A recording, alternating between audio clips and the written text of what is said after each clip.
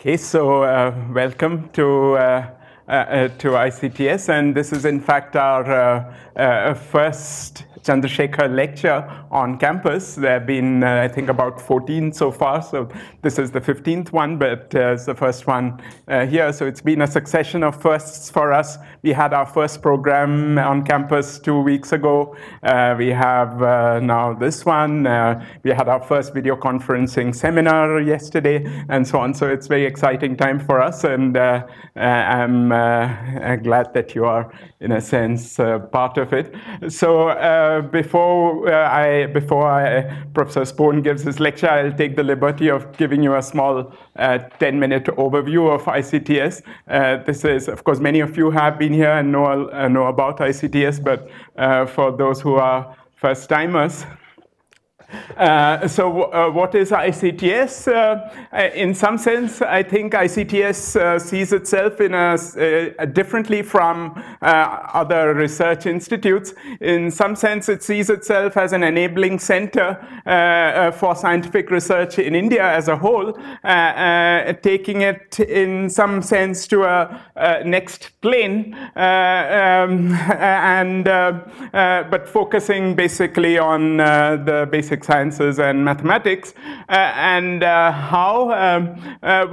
so one of the main mandates of ICTS is to organize programs like this one, and of very high quality, where you bring together the best researchers from the country and as well as from abroad. And the idea is that all of you spend your time fruitfully here, undistracted by your other duties and so on, and so create knowledge. That's one of our mandates, but in some sense it's tied up with the other two other components of the mandate of the institute, which is, of course, the second one, which is tied up very closely with the first, is to have a strong in-house research faculty, because that's very important, so that ICTS is an attractive place for people to come and organize programs, and we expect our faculty themselves to take the initiative in sort of bringing people over for these programs. And so our faculty, in fact, have strong expertise in their respective disciplines, but also with an interest across disciplines, so that they're sort of open to the idea of hearing things from other areas and so on. So that's the second component. And finally, there is another important one, especially in the Indian context, of communicating the excitement of scientific research. And Professor Leibowitz's public lecture in this meeting is an instance of that. We also partner with various organizations involved in science education. So this is the third leg of ICTS. I'll say a little bit more about each of these three legs now, well, at least the first two. So about the in-house research, ICTS has about a dozen faculty and a large population of visitors, postdocs, graduate students. In fact, this is the third year of our graduate program in physics, and we have about 15 students, and the maths graduate program is beginning in the coming year. The research areas in ICTS are as follows. So statistical mechanics, condensed matter physics is a major component, which is why, so that's one of the reasons why all of you are here as well, since the meeting is organized by Abhishek from our faculty, as you know. So these are different areas, and as I said, these are not hard and fast compartments. People do talk to each other. People, data assimilation, talk to people in statistical physics or relativity and so on. So that's the in-house research aspect. Another aspect of ICTS, which is sort of in between the programs and the research, is the fact that it also serves as a platform for various initiatives. And in particular, LIGO India, this is the nodal center in Bangalore's nodal center for LIGO India. In fact, it will be one of the tier 3 data centers. So we have one of our faculty very heavily involved in LIGO India. There was a pilot initiative of a large data high-speed network called India Light that was again based at ICTS. We are sort of part of various international initiatives on sort of schools. Some of you would be familiar with.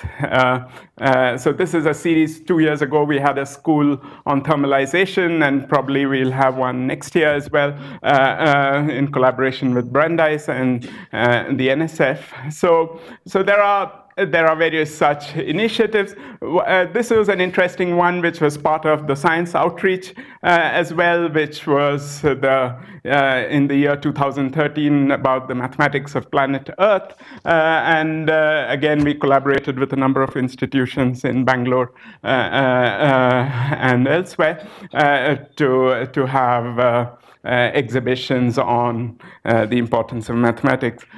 So about the ICTS programs itself, well, many of you are familiar with programs in similar institutions elsewhere, but one of the, so the way we would like to see our programs develop and evolve is basically see them have sort of 3 components sets. The first is a set of pedagogical lectures, which is again important in the Indian context, to help train junior researchers or help people wishing to enter a new area. So we have that in this particular school. We expect to see a discussion component so that there's enough chance for researchers to exchange ideas. So we don't necessarily want the schedule to be too packed, so give enough time for people to chat and strike up collaborations. There could be an optional conference where you could have a sort of a short period where you have a more intensive set of talks which are directly geared towards the research, the latest research work. We would like to see in our programs the students and postdocs especially get involved heavily, asking questions, talking to the people who are here. So that's part of the reason to have these programs, so that younger researchers have a chance to interact with senior people in a more informal setting. We hope that the informal setting will lead to new research. We would also like in some areas at least for programs to be a forum where theory and experiment can sort of meet each other, and experimentalists can sort of discuss with theorists. Even though there's a theoretical institute, we encourage this, and the previous program on relativistic jets was one which had a good deal of this. So as far as numbers are concerned, since 2007, ICTS has had over 100 programs and 27 shorter discussion meetings. There have been over 5,000 participants, including 1,500 or more from abroad. And this, I think, has had a really tangible impact on the Indian science scene.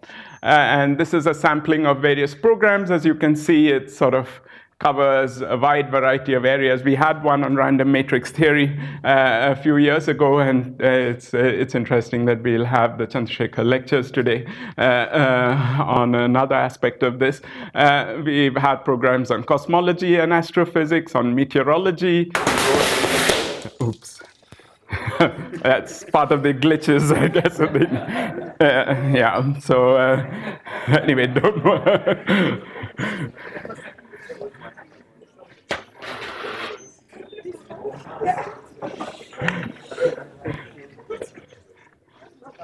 Yeah, I hope the rest of it is not as vulnerable.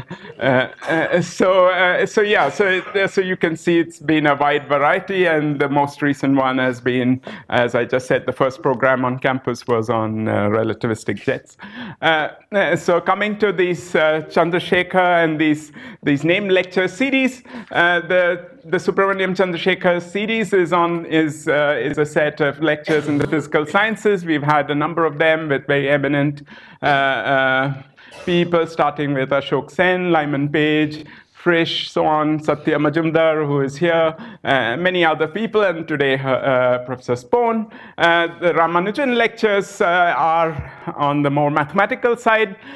We've had things in number theory, Peter Sarnak, on various aspects of applied maths and Mazda, and so on. And we'll hear Jonah Lacinio about 10 days from now. And finally, there's the Alan Turing set of lectures, which are on biological sciences, computer science, engineering, and related areas.